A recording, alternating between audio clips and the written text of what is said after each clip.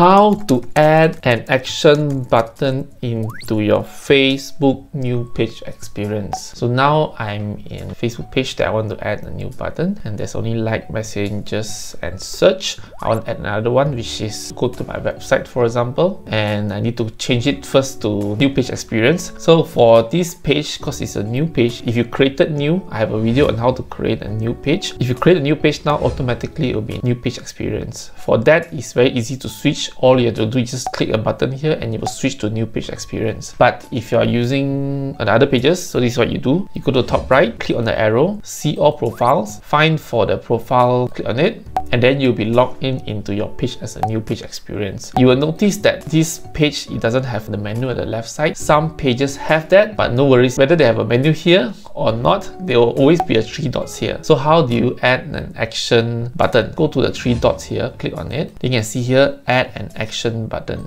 So you can see customize your action button. So just try it. Let's see what's available. There's reserve, buy now, send email. All these are action buttons. You can link them to your scheduling tool or to your website, etc. I want them to open the website. It'll be good. Just put here. Then I'll click next. Let's put the website link. So this is my website. I'll just click save. So you can see now instead of add action button, it becomes edit action button. You can change or delete the button here. So let me just refresh this. Okay, let's see what other people see it. So you just click on 3 dots, go to view as, and you can see here there's additional button here, contact us. Just now there's no contact us action button. And you can see the contact us button here. When you click on it, you automatically go to the website. So that's how you can add an action button to your Facebook page. If you like what I share, subscribe to this channel if you have not done so. Thank you. See you next time. Goodbye.